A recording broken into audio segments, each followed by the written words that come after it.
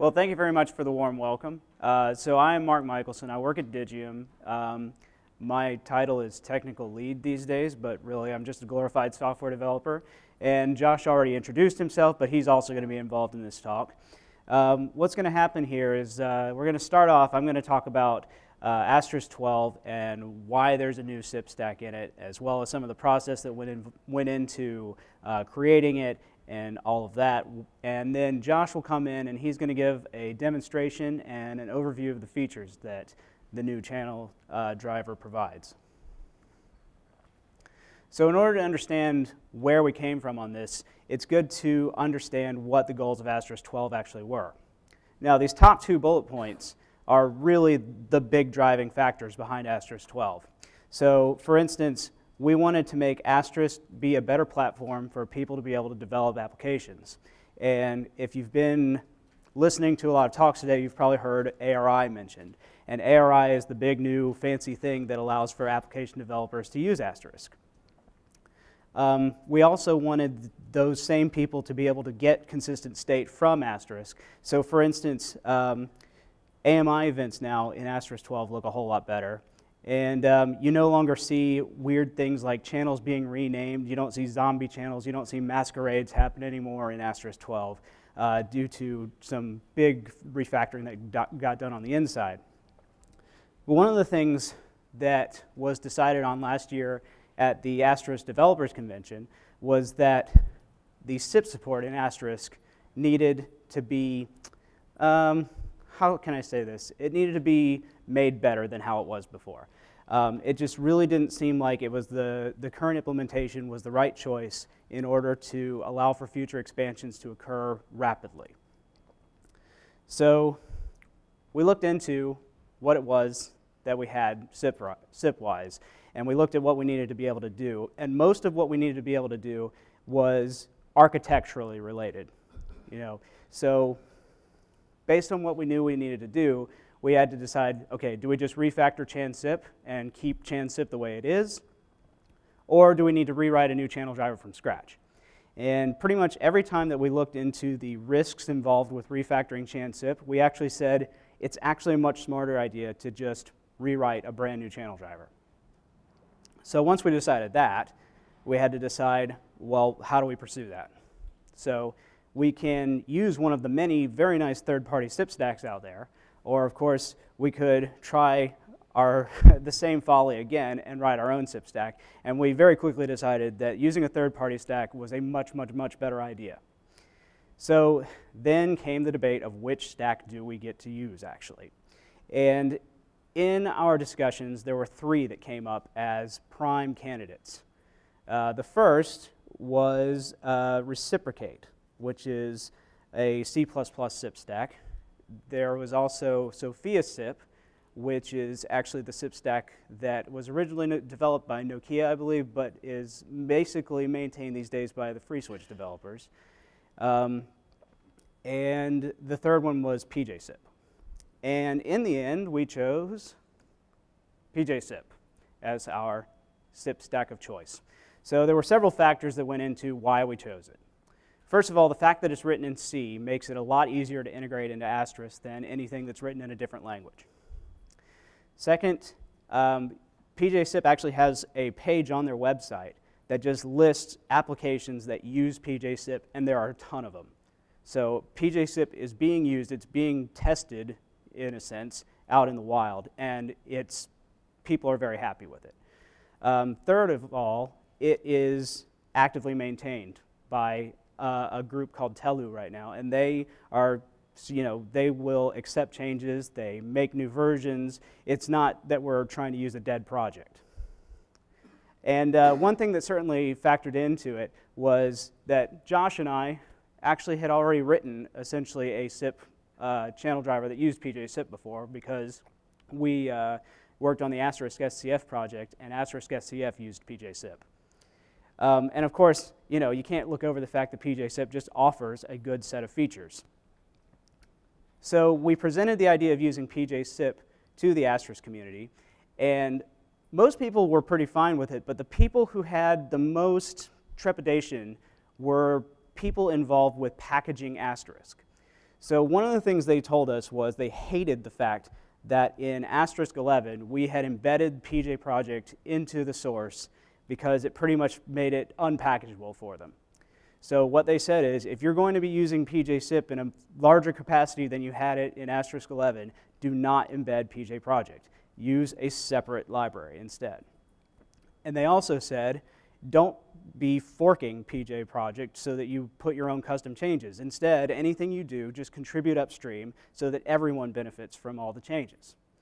And third of all, they said that a problem with PJ Project at the moment is that it's not packageable. It's not packaged by Debian, it's not packaged by Red Hat or any of those. So they wanted us to work together with PJ Project's maintainers in order to get the project packageable.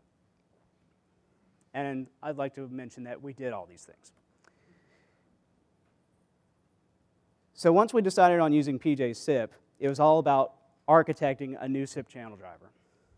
So probably the important #1 thing that we came up with was that the architecture had to be highly modular.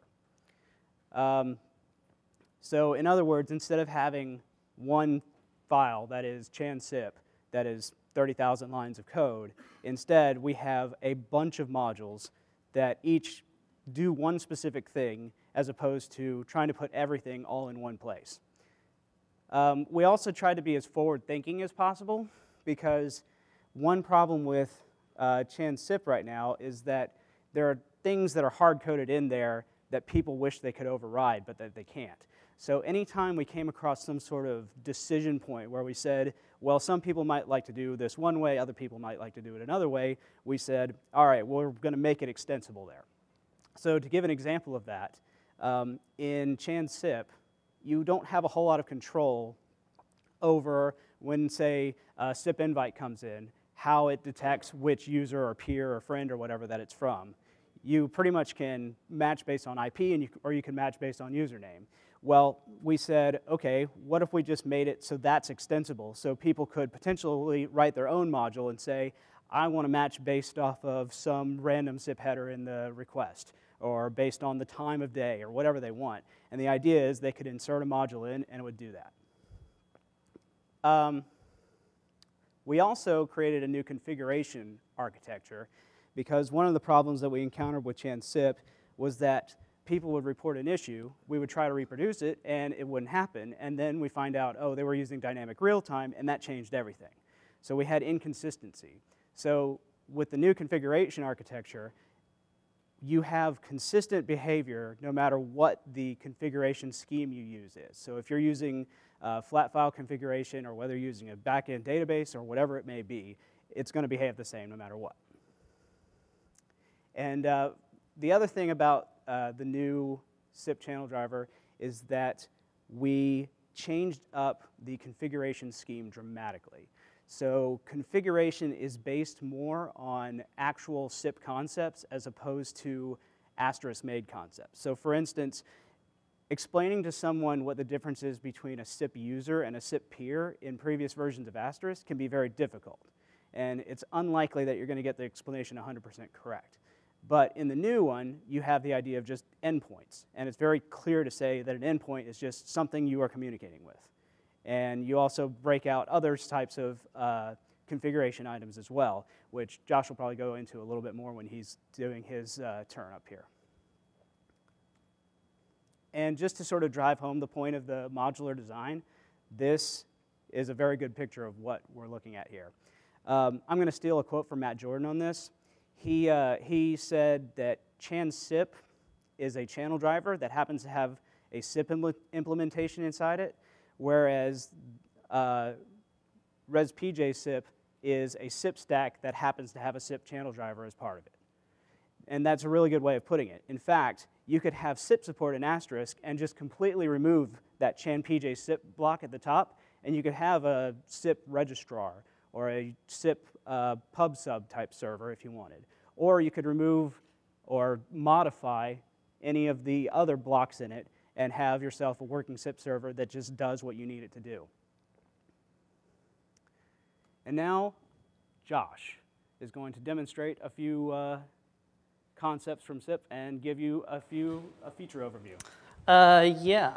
So it's sort of hard to demonstrate exactly what's changed because in reality we've tried to target our features towards just common everyday things that people do. Before I get into that, I have a slight question. Has anybody actually played with the new PJSIP work that we've done? Wow. Yeah, not bad. Yeah, there's some cool stuff that if anybody is actually interested in playing with it, that will help you when you go down that road. But first, you have a question. It's about the stuff to play with. Okay. The huge gap that I was looking for. I don't believe that mic is actually on at the moment.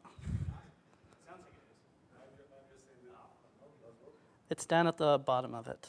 There's a switch. Give it a second, and then you may be able to speak. Oh. Yeah. I'm just saying about one gap that I was looking for in Asterisk before. This is the ability to listen on different interfaces simultaneously. Okay, I'll get to that. I'll get to that soon. So yeah, let's just start out with a simple playback. I've got Chan PJSIP running on my laptop in a virtual machine, since virtual machines are all the rage. And I'm just using Blink here. And just like you'd expect, call comes in, executes the dial plan, and do a core show channel, show you stuff. So what actually happened there is that the different modules that I've loaded in my running Asterisk, they built a stack essentially, and they determined who it's coming from, which is my Blink endpoint. And then some other modules built upon it, like Chan PJSIP itself, started executing the actual dial plan. And I've got one that actually does an outbound call, and as I am slightly brave, this is actually going out over the Wi-Fi. So just like in SIP, you can dial endpoints, or you can dial explicit SIP URIs like you normally would.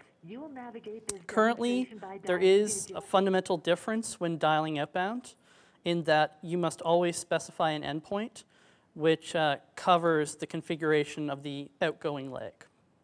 So before in Chan SIP, you'd actually have the global section with general and all that, which would cover that. But to simplify things internally, we changed that around. So yeah, features, calls. We can do the normal stuff you would expect, video and audio, but we've architected things in such a way that if 10 years down the road, if there's some sort of other thing added, like, I don't know, we'll do screen sharing, because that's a thing right now too. Or smell. We can easily extend that without touching the core. So previously in Chan SIP, to actually make those changes was very, very invasive. But now it's easy. We can also do blind and intended transfers like you'd expect, and caller ID and Colp. Colp does not refer to me. It refers to connected line updates. And DTMF, info, in-band, and RC 4733. How many people are still using fax? Okay, not as bad as I was expecting, so that's okay. We didn't originally think we'd get fax into Asterisk 12 quite yet, but we were able to get T38 pass-through gatewaying, sending and receiving just like you'd use with Chan SIP in the new PJSIP work. But the difference is, instead of embedding this in one place like in Chan SIP, where there's T38 code all spread throughout it, handling the different SDP negotiation and UDP-TL setup and all that, it exists as a completely separate module. So if you don't need T38 fax, you can completely unload that and not expose yourself to potential issues that may occur as a result. Registrations. This is outbound registrations for SIP is pretty much the same as Chan SIP itself. It's just configured differently. We have an explicit section for each outgoing registration. And as you'd expect, it also does authentication.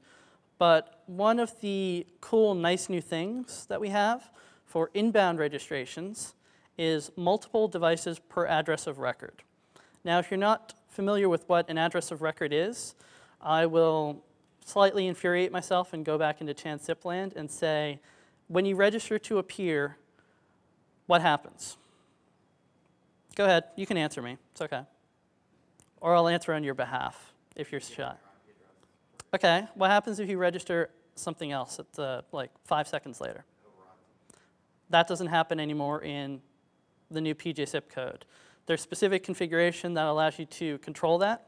So you can specify how many maximum contacts you want to allow on the AOR, and you can also bring it back to the SIP behavior where if something new registers, the old one is just completely thrown away.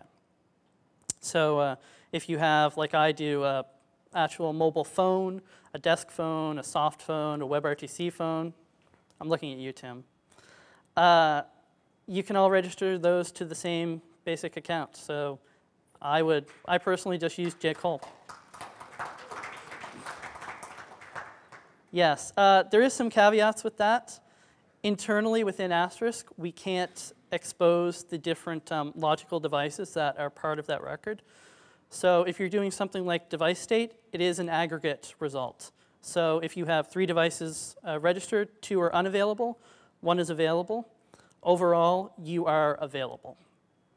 Further down the road, as Asterisk develops and we can tweak that internally, I expect that the information would not be dumbed down anymore and it would be exposed and you'd have finer grained control. So transports. Will it actually ring all 3 devices in that case and then give it to whoever answers? So currently, I can repeat the question, I suppose. The question is, when you dial that, what essentially happens? Do all 3 ring? And the answer is, within the Asterisk core, when you dial something, it does not currently expect to be able to return multiple outgoing legs, essentially. But there is a dial plan function you can use for this situation, which creates a dial string that will dial all of the devices. So you pass it in the AOR name, like I use Colp, and it will give you back the correct dial string, and all of them will ring. So transports, this is quite a bit different than ChanSIP. In ChanSIP, we've got all of the options lumped together in the general section, and you can't have multiple transports. We actually can in the PJSIP code. So we do IPv4 and IPv6, UDP, TCP, TLS, and WebSockets, and you can have multiple configured simultaneously. If you do, and you're multi-homed or something, issues come up if you're trying to, the code isn't smart. It doesn't know what you may want to send your outgoing call out on. It may choose the wrong one. So for those situations, you may have to explicitly configure an outgoing transport. And unlike ChanSIP, settings are configured on a per transport basis. So take, for example, NAT. There's not a single NAT option that covers every transport configured. It's on a per transport basis. And that covers all of the transport related options. Events. So if I didn't put commonly known as hints and dial plan up here, how many of you would have known what I meant by that? Just out of sheer curiosity. Okay, so a few. They're what the regular people like us know as hints. So that's monitoring the state of an extension. We do MWI, unsolicited and solicited. But unlike ChanSIP, due to the way that things are architected now, you can actually, so for example, if you're doing a transfer, in the IRC there's an implicit subscription to know about that transfer, of how it's going, the status of it. We can now accurately provide that information back to a phone. So some phones will actually, if you do a transfer, they'll keep the button active and show you how it's going. For example, if the person you've transferred ends up calling someone else and they're ringing, on your phone it'll show ringing. ChanSIP sort of fakes that and just always sends you back, hey, it's ringing, even though that may not be accurate. So that's a difference between the PJSIP code and ChanSIP itself. So the past. ChanSIP, as much as many of us would like to eradicate it from this earth, it's not going away. We don't have feature parity right now. My optimism makes me think one day we will, but the future is uncertain. So bug fixes will continue to occur. If security issues come up, we'll fix them. And from the community, new well-tested features will still be accepted.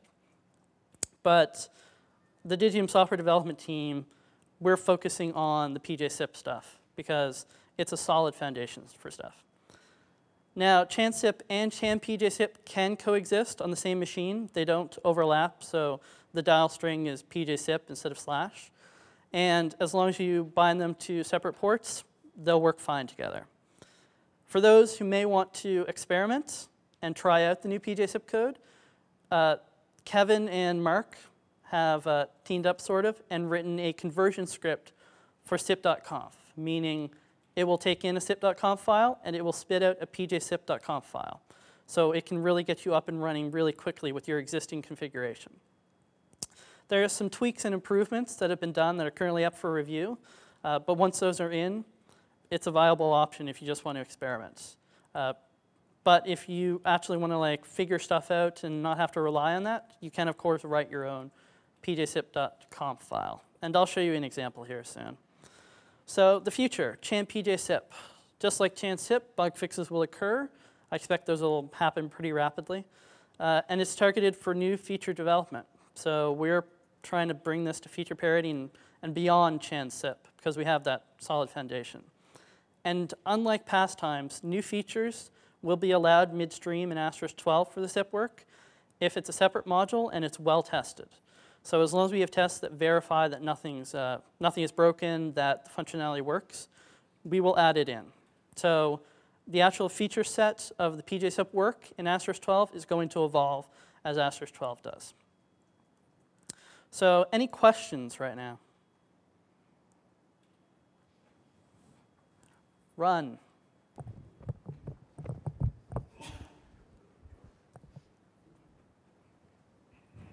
Thank you. So how does hint/message weight indicator relate to multiple contacts in AORs? Because you said that states in AORs are aggregated. Yes. So for MWI, if you are, so are we talking solicited or unsolicited? Or would you like me to do? Solicited, subscribed, yeah. Subscribe, nothing changes. That actual subscription is used to go back to the original device, so it doesn't do a location lookup and go that way. For unsolicited, it will send the MWI information back to all of the devices that are registered to that AOR. Okay, aggregated. Well, it's... You're asking if MWI, like the mailbox message numbers, are aggregated? Yeah. Okay, for unsolicited MWI, they will be aggregated. And the reason why is because when you have unsolicited MWI, you haven't had a subscription come in to tell you what specific mailbox that you are trying to subscribe to. And if you send back multiple unsolicited notifies with different mailboxes and different accounts, I mean, it may be possible that there are some phones that know how to handle that sort of thing, but I've not come across it. So, but with solicited MWI, presumably if you have different subscriptions coming in for different mailboxes, you will get separate mailbox counts coming back to you in those notifies. And I'll just say on that, if there is a specific specification for relaying that information, like if you're, one example I could think of is if you are connecting to PBX systems and you want to bring MWI information from one to another, I've unfortunately had to do this, then it's easy to add in another module to actually implement that specification. So further down the road, we could add that functionality if we needed to pretty easily. Thank you. Okay. Thank you. I think he had his hand up first, so I'm head over there.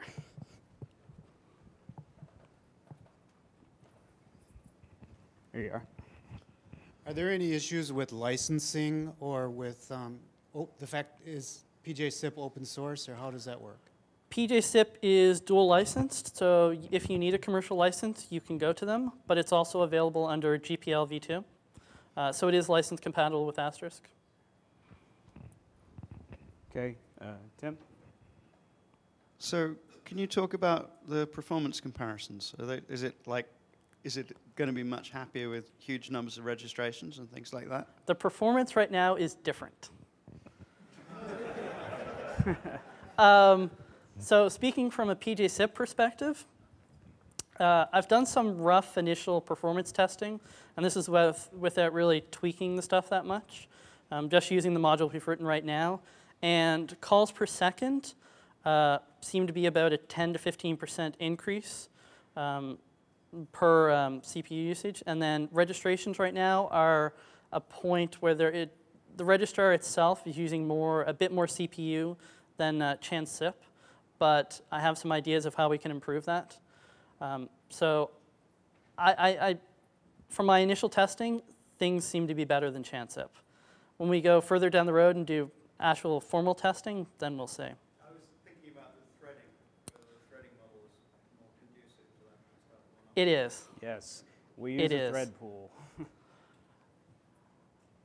Someone over here had their hand up. I just want to get the mic over there. Okay.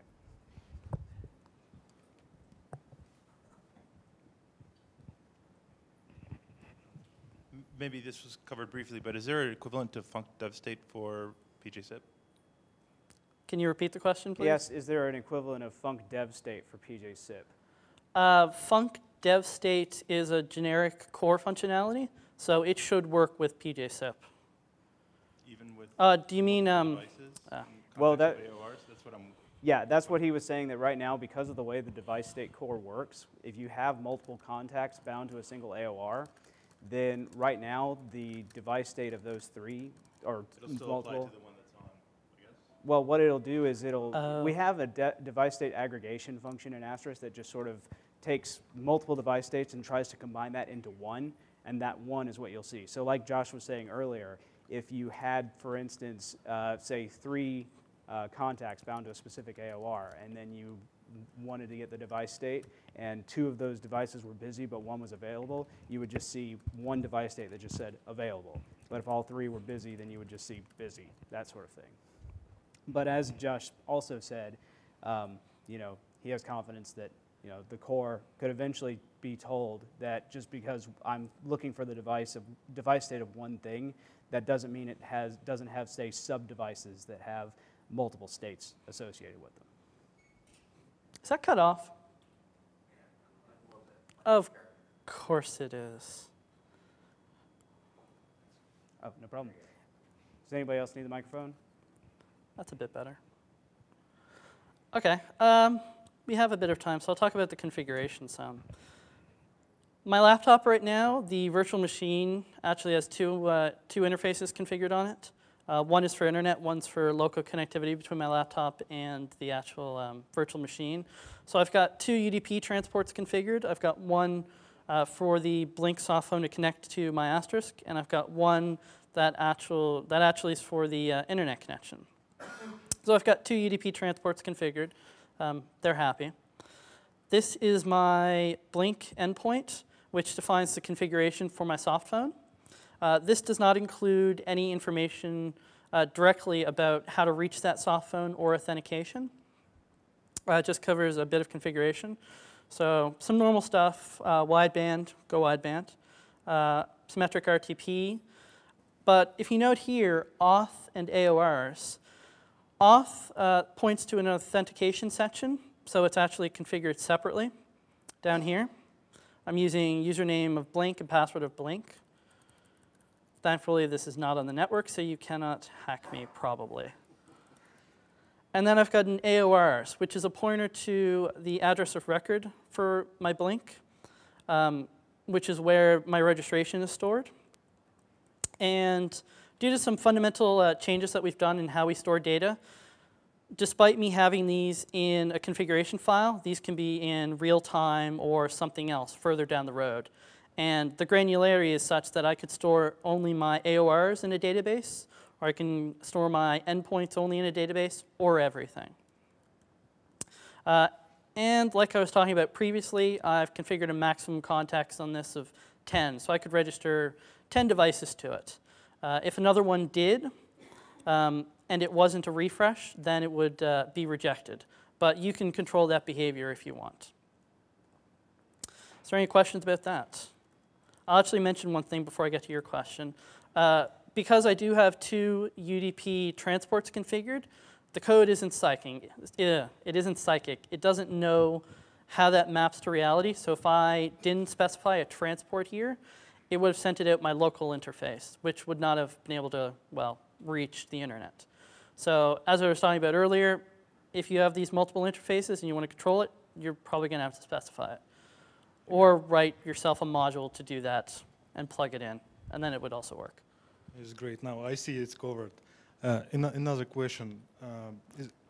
Is there any possibility to store, or probably it's not, to store the location information in the DB to build clusters? It's good for building clusters. Yes. Wow. So when you write with this new API called Sorcerer, you can specify a default way to store stuff. And so the default for the location information is AskDB, but you can change it to real time or something else or whatever you want. It's like real time was in PJSIP, but taken to a new level. Any other questions? If you do have any further questions down the road, you get some ideas, don't hesitate to grab Mark and I at any time, and we'll be happy to discuss stuff with you. Thank you very much.